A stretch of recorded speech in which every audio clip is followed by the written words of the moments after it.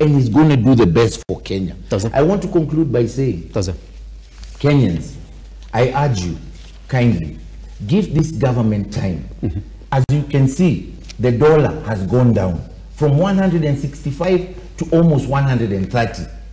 So we are seeing fuel prices going down, and we expect the fuel price will go down more in the next month, because the fuel that we have in the country was bought with the $165. 165, yes. So the cost of living, go to the supermarket today. But I also want to caution the business people to stop hiking prices. Because if you go to the supermarket today, yes, the supermarkets have hiked prices of everything, and they have no reason to. Because fuel is going down, dollar has gone down.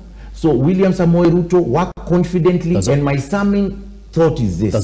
The trips that you keep on accusing William Samoei Ruto, the last trip he made to Ethiopia, he took the name of Raila Amolo Odinga.